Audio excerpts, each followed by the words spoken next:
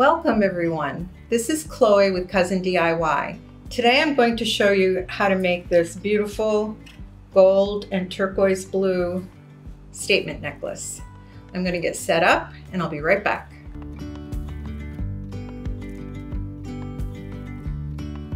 The first step is to make 14 beaded drops that will look like this.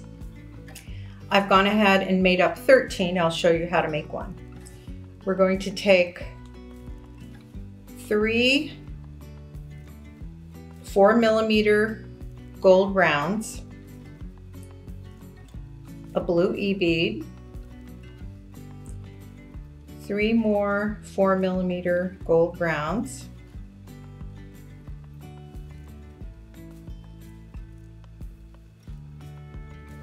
a short clear bugle bead, a turquoise bugle bead, and 1 more 4mm gold round. And those of you who have watched my videos before know I like to use what I call a cheater bead. You don't have to, you can eyeball it if you want. But this bead is 7 to 8 millimeters, and I use it as a guide as to where to cut my stem before I form my loop. It's very helpful because they all come out really consistent. So I've trimmed the stem, and I like to bend the top of the stem and then with a needle nose pliers, and then take my round nose and form my loop.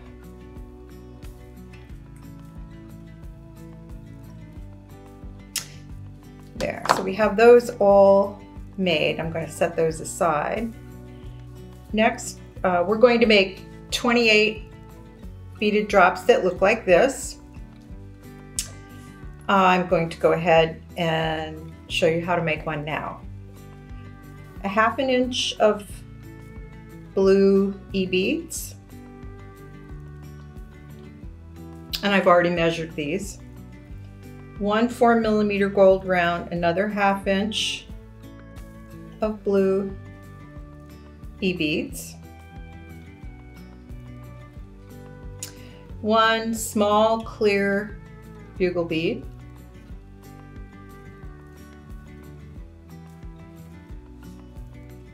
turquoise bugle bead, 4mm gold round, another turquoise bugle bead, and 1 more short clear bugle bead.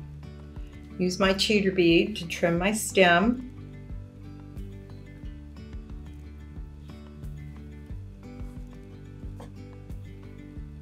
Cut the stem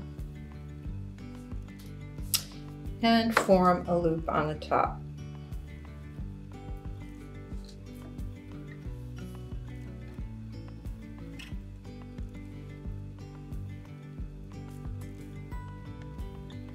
I want to make sure those loops are centered right in the top of the beaded drops, like so. Make sure they're nice and straight. The next step is to attach 6mm jump rings to the top loop of all these beaded drops. So I'm just going to go ahead and attach a 6mm jump ring to the top of all these beaded drops.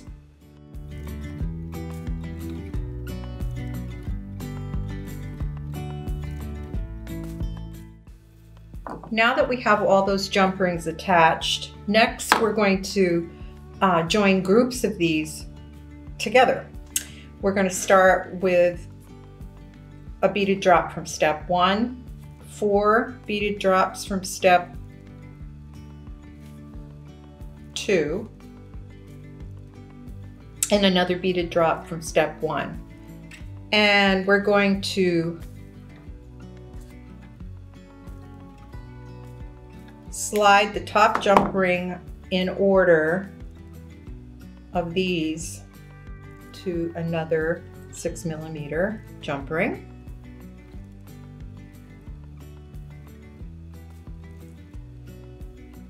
And then we're going to attach another jump ring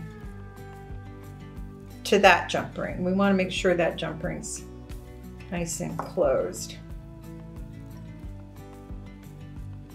So these will lay like so. The two shorter beaded drops will be on the outside, and this top jump ring will be what's holding it on the beading wire. So I'm going to go ahead and I'm going to join the other 6 groups together just like I did this one.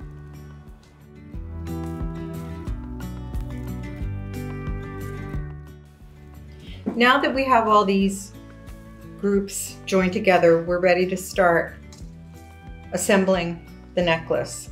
I've cut a 24-inch length of gold beading wire, and we're going to start a sequence. A blue bead,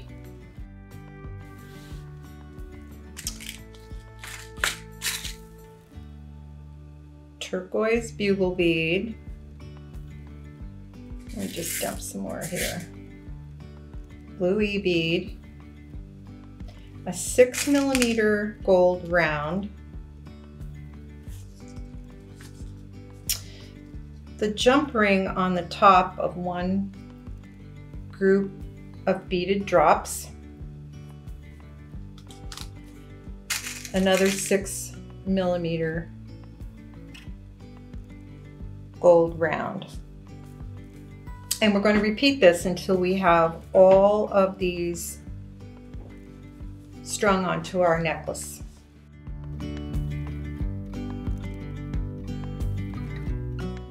Now on each side of the necklace, we're going to string on 5 6mm gold rounds,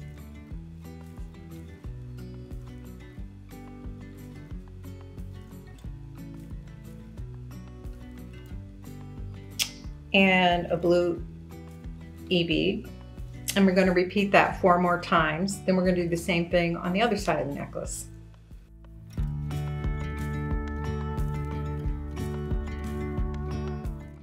Okay, now that we have our necklace all strung, it's time to finish the ends. I'm going to find my crimp tubes and some jump rings here. I've got these all ready. And a lobster clasp. So the first step is to attach a 4mm jump ring to a lobster clasp.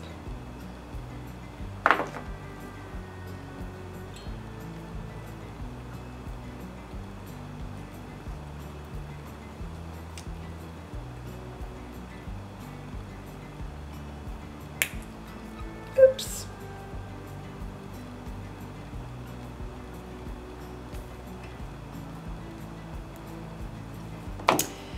Then we will slide on crimp tube,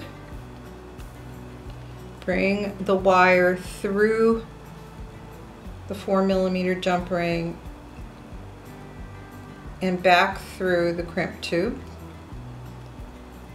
Make it snug right up against the jump ring. And we'll use crimping pliers to close that crimp tube.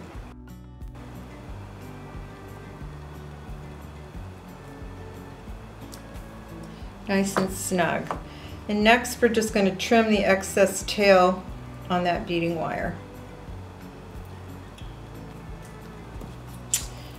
Now we want to attach a 6mm jump ring to the other end of our necklace. But before we do that, I have cut a approximately 3-inch length of extender chain, which comes in our findings pack. And we're going to attach that extender chain to this 6mm jump ring. And the length at the end, you'll see we're going to put another little beaded drop at the end of this to be decorative. And you could adjust the length of that chain or eliminate it entirely. It would be totally up to you, your preference.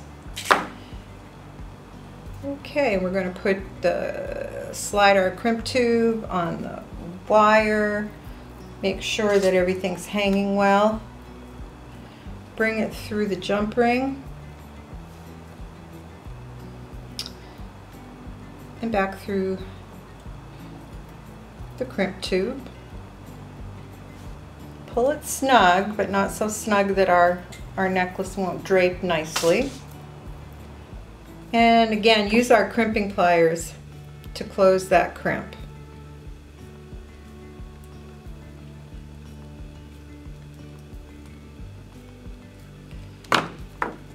Trim that wire tail. Now we're going to make a beaded drop to dangle off the end of our extender chain. Again, this is optional. Head pin. Slide on a 5mm gold round, 4mm, blue E-bead,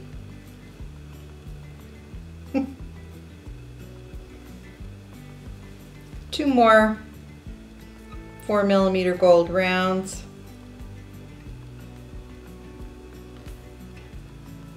a clear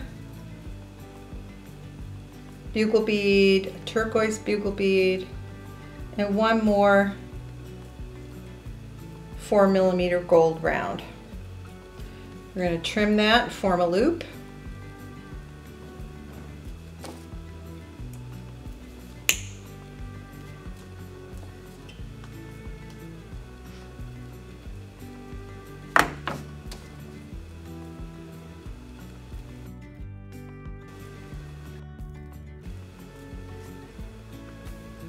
And then we're just going to open that loop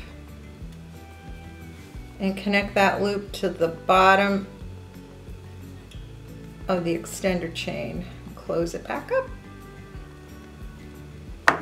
And there, our necklace is complete.